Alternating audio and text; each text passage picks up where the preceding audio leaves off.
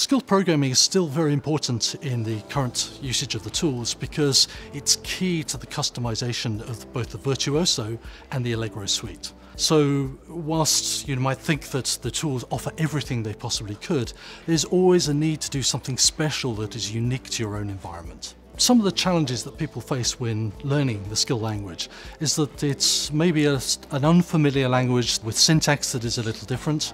It also has some language features that are slightly different as well from other common languages like Tcl and Python and Perl. So we think it's very important to get some training to understand those core differences in the languages, as well as starting to introduce you to particular approaches to solving problems in the Cadence tools.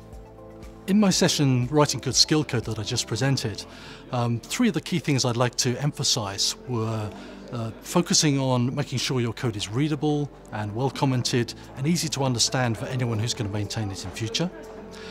To get a good understanding of skill lists and other data structures in the skill language.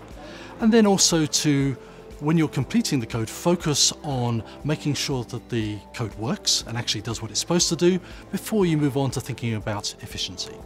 So following on from today's session at CDN Live, I had some very positive feedback from some of the members of the audience, some of whom were very experienced at writing skill code, just to tell me they'd learned something new about skill that they weren't previously aware.